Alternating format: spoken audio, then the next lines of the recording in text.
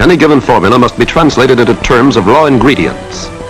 The exact proportion of fine white quartz sand, plus what other ingredients may be specified: potash, lime, antimony, arsenic, barium, boron, lead, zinc.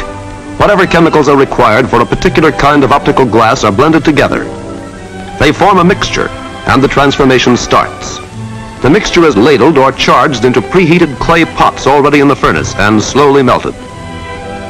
The tremendous heat has to be constantly and carefully controlled, just as the stirring of the mixture has to be controlled.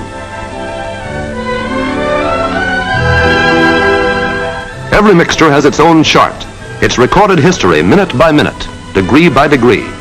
Then, after being subjected for approximately 24 hours to a temperature of nearly 2,700 degrees Fahrenheit, the contents of the pot are ready to come out. Molten glass now.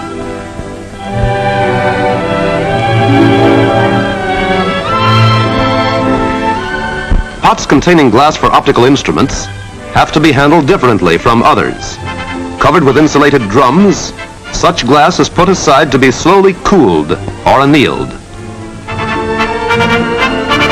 Batches that are intended for eyeglasses, however, are poured while they are still white hot.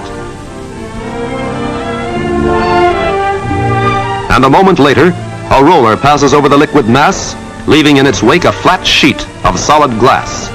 This also must be slowly annealed.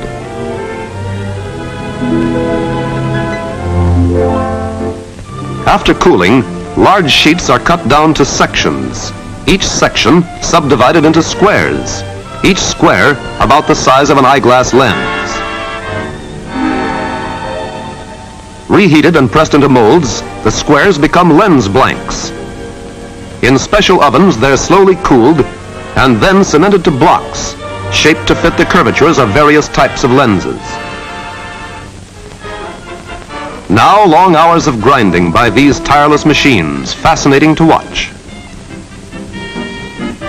And more hours of polishing. Further inspections and the factory operations are complete. An eyeglass lens emerges.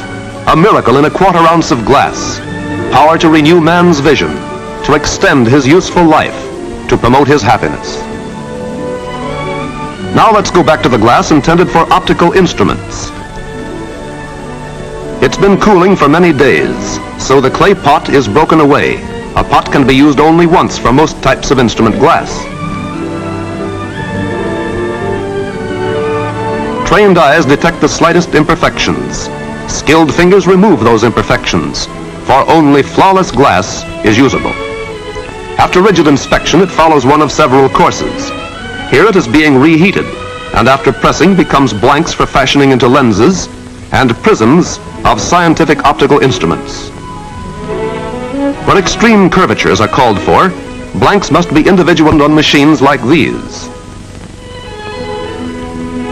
Blank prisms are mounted on blocks, and the blocks are then prepared for prism grinding, a highly specialized process.